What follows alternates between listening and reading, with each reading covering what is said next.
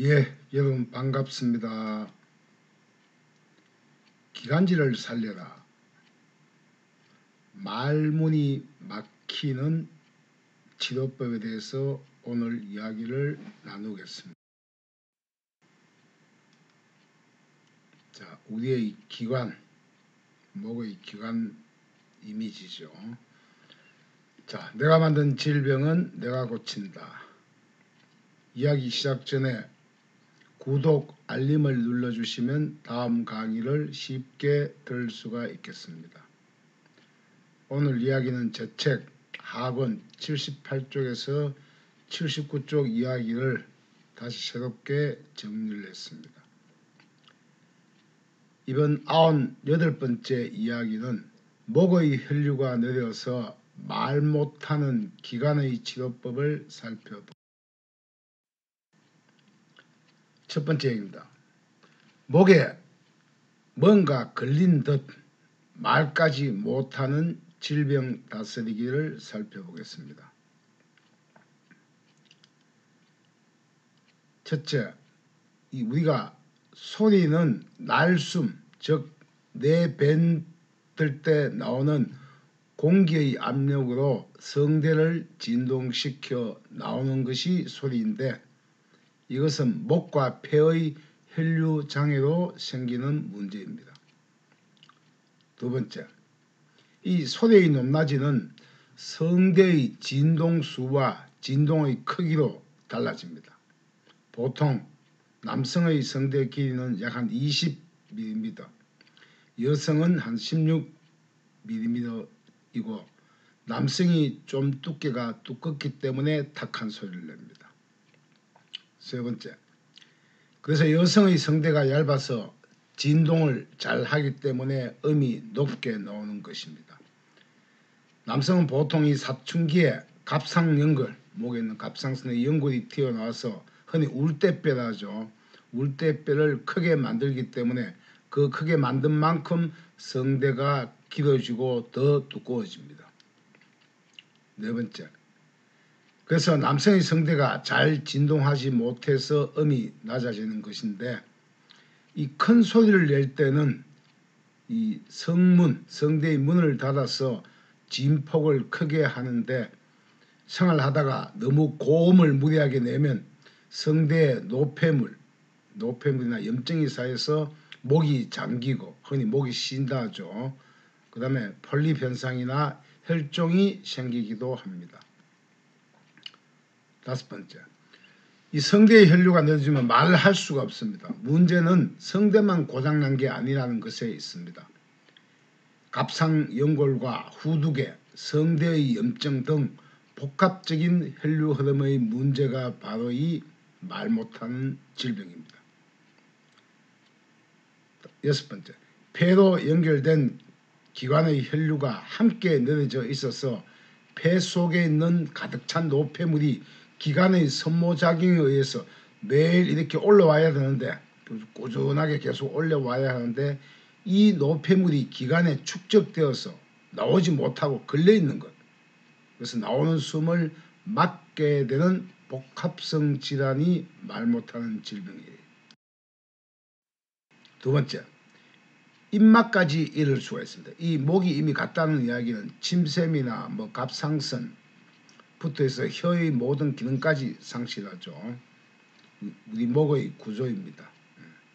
이 갑상연골, 여기에 혈류 장애가 생기면 입맛까지 잃고 결국은 말까지 할 수 없게 됩니다. 자, 첫 번째, 입맛이 없는 이유는 인체의 신진대사에 여기저기 이미 문제가 생겼기 때문입니다. 두 번째, 스트레스나 질병, 약물, 감정 변화, 영양 결핍 등으로 문제가 된 인체를 복구하느라고 나머지 오감을 모두 실종시키게 됩니다. 그런데 우리가 시각, 보는 거와 청각, 소리는 보고 듣지 않을 수가 없죠. 그래서 크게 쓸모없는 미각, 맛을 빠르게 제일 먼저 상실하게 만듭니다. 그래서 그래야 나머지가 복구가 되겠죠.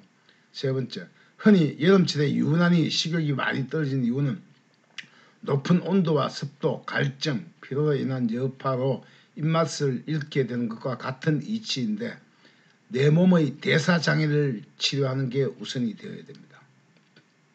네 번째, 목과 입안의 혈류 흐름이 느려져 입맛이 사라지면 보통 사람들은 그 맛을 찾으려고 발악을 하죠.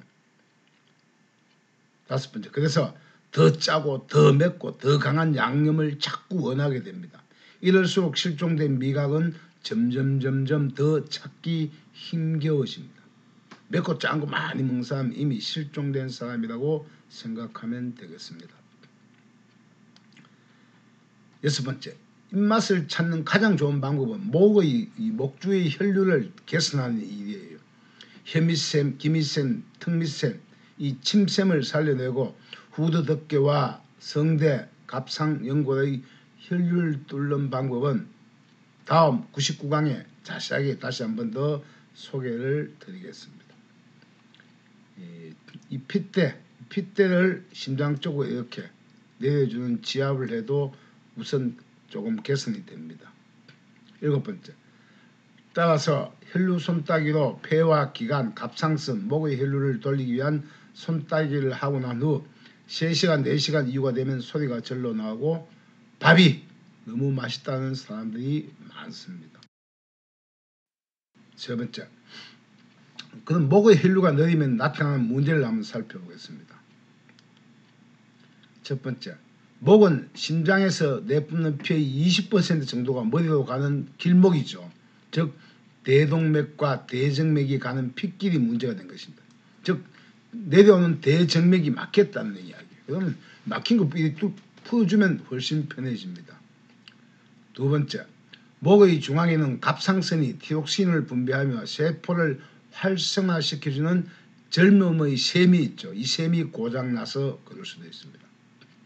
세 번째, 목에는 호흡길로 통하는 기관이 자리 잡고 있는데 목의 혈류가 느리면 기관 고장을 일으킵니다. 네 번째, 목은 또 음식물이 넘어가는 밭길이죠. 식도와 침샘의 문제와 그렇게 되면 또 사회를 자주 하거나 위장 관략근을 힘들게 합니다.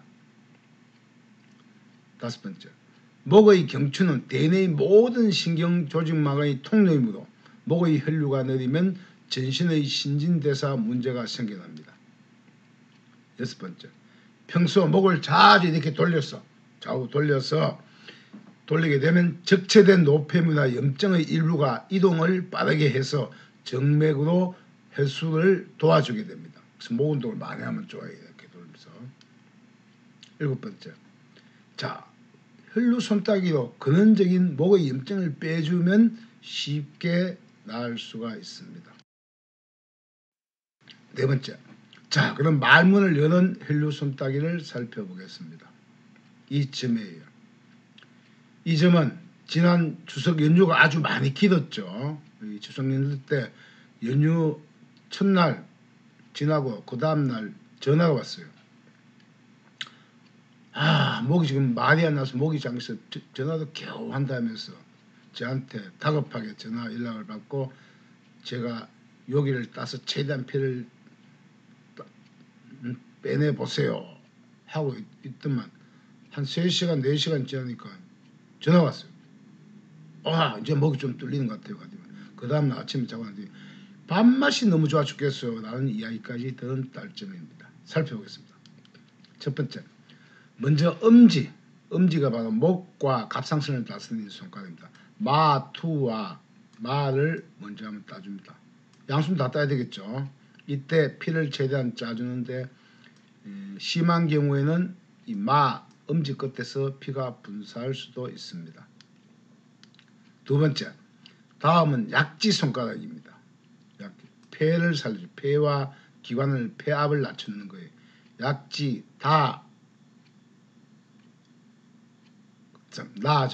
나사와 약지 끝을 따줍니다. 역시 마찬가지 여기서도 뭐 염증이 나오면 피가 나올 때까지 꽉 짜주는 게 좋겠죠. 자, 그 다음입니다. 양손을 따준 후에 이제 목이 막 돌아오게 되면 이제 뭐냐, 높은 뇌압을 밑으로 발로 쫙 내려야 돼요.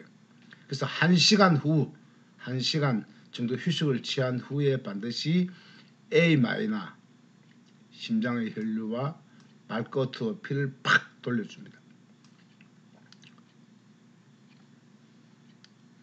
자, 이렇게 하다 보면 여기에 이제 염증도 나오고 별별 문제가 생기는데, 이때 혈류가 막힌 조직의 손가락에는 피가 나오지 않거나 피가 나오다가 농백혈이 나오기도 하고 엄지나 새끼손가락에서 피가 분사되기도 하는데, 이때는 나오지 않을 때까지 최대한 짜내주는 게 좋습니다. 따고 나면 한 3시간 정도 되면 말이 서서히 트이고 또 그 입맛이 없던 것이 살아나 밥이 맛있기까지 합니다. 자, 오늘 이야기는 여기까지입니다. 음식이 되게 맛있게 보입니다. 내가 만든 질병은 내가 고친다.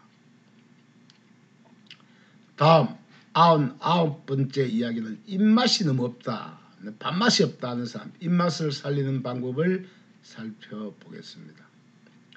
자, 이야기 끝내기 전에 구독, 좋아요, 알림을 눌러주시면 더 좋은 강의로 보답을 하겠습니다. 긴 이야기 경청해 주셔서 감사합니다. 늘 건강한 시간 되세요.